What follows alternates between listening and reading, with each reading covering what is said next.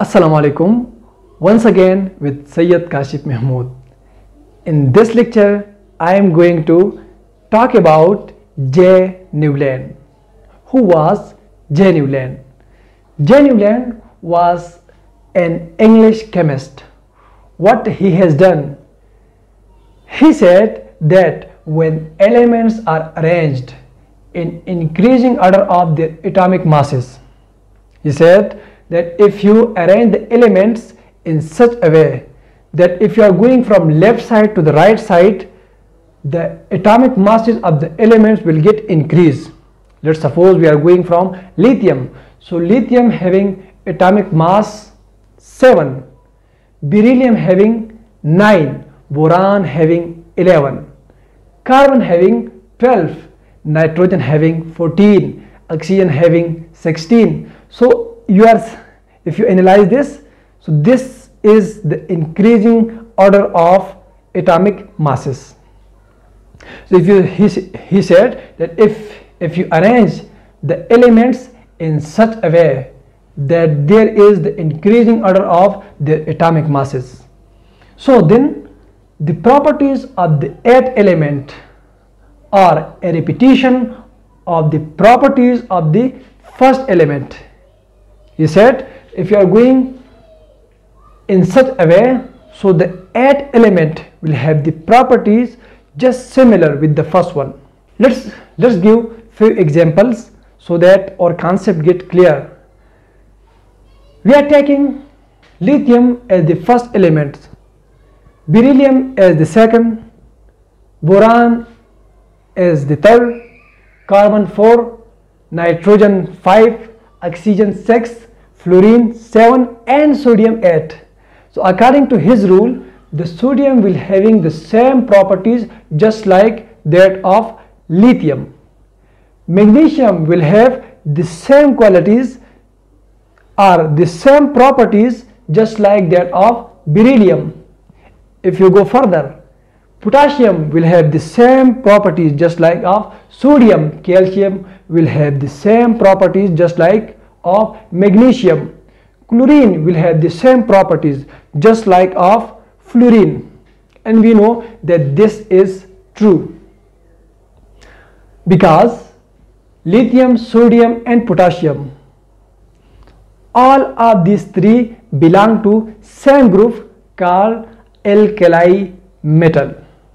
We also know that the beryllium, magnesium and calcium also belong to same group called alkaline earth metal, as well as we also know that the fluorine and chlorine also belong to a same group called halogens.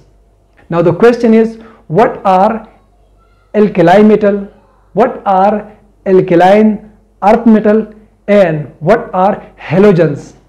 We will answer all these questions in next videos. For now, just only remember the names. So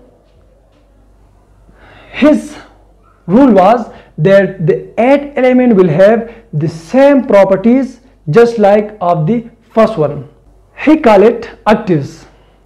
We know that octaves is a Latin word which means 8, and we know that the properties getting repeat after the 8th one, the element number 8, like sodium in case of lithium, magnesium in case of beryllium, chlorine in case of fluorine. And why he named it octaves? Because we know that there is 8 musical notes which are like sa, re, ga, ma, pa, da, ni, sa. So his work is also look just similar like the musical notes called octaves. That's why he called it octaves. Now let's discuss some of the advantages of J.Newland work. The first advantage was that this law gives a basis for the classification of an elements. This law really shows us that how we can classify the elements. Which elements having similar properties those elements which are having similar properties, how we have to manage that or how we have to arrange that into groups of elements, like he has done in this way. He make the groups of elements which are having similar properties. So it was one of the best work or one of the best advantage of the J.Newland work. The second advantage was that this system work quite better for lighter element. It really work best for the lighter element like fluorine, chlorine, lithium, sodium, potassium, beryllium, magnesium, calcium, etc. So this system really work best for the lighter element. It really show exact properties of these lighter elements. Now, after discussing the advantages of J.Newland classification, let's also mention some of the drawbacks or disadvantages or demerits. The first one was he could arrange element only up to calcium. So this is the limitation of his work. He said that the 8th number element will always having the properties just similar with the first one. Like in case of chlorine, so chlorine will have the same properties that of fluorine, potassium will have the same properties that of sodium, calcium will have the same properties that of magnesium. But if you analyze his classification or his work is only applicable till calcium. If you proceed from the calcium, so his classification or his work will never work. Let's suppose if we are taking zinc, so zinc do not having the same properties that of calcium because they do not belong to same group. Let's take potassium and copper. They also having different properties because both of them belong to different groups. So it was the one drawback. The second drawback was that he placed two elements in the same position. We know that every elements need a separate place, but he placed two elements in same position, like he placed cobalt and nickel in same position.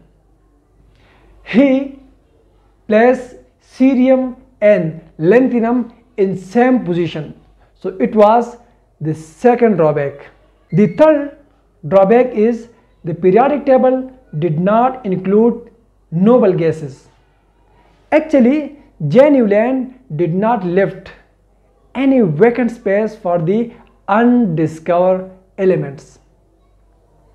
He said that on Earth only these elements exist. So in his time the noble gases were not discovered. So he did not left any space for the noble gases. And we know that in our modern periodic table we are having noble gases. But the J.Newland did not leave any space for this. So it was the drawbacks of J.Newland. And let's take one more. We know that cobalt and nickel having same properties with iron, but he placed cobalt, nickel at one place and iron in a very far place, which is one of the another drawback of J.Newland work. So it was a short talk on J.Newland work. In next videos we will proceed this history. So thanks a lot for watching and your love.